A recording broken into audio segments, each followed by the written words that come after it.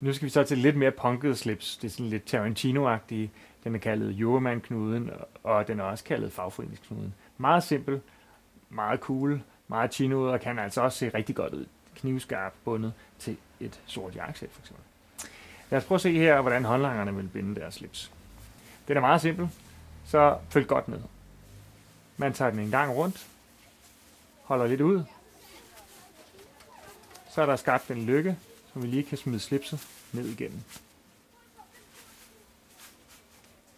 Så spænder jeg lidt ind, hiver op til, og så strammer jeg lidt til, så den lige får en knivskarp. Man skulle i virkeligheden åbne skjorten lidt, så den kan se lidt casual ud. Det kan den knude også bære.